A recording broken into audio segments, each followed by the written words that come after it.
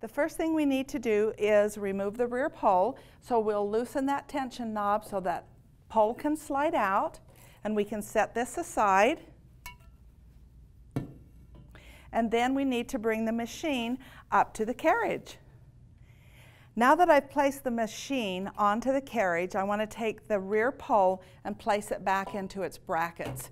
I don't want this machine to buck off on the frame. Okay, the other thing is you'll notice how this rolls. Okay, important thing is you need to level your feet. It has the 4 leveling feet. On whatever frame you're using, you need to make sure it's level so that it doesn't roll like that, because that's not good quilting.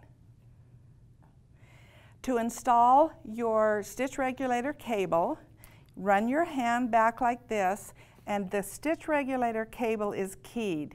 So you want to make sure that that fits into the key of the regulator. So we're going to go ahead and place that in there.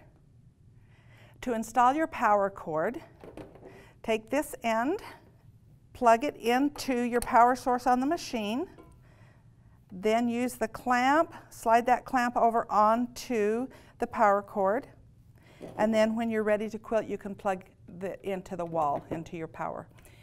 The one thing I do recommend is that when you're not using your machine, you unplug it from the wall. To turn the machine on, press the toggle switch to the 1. 0 is off, 1 is on.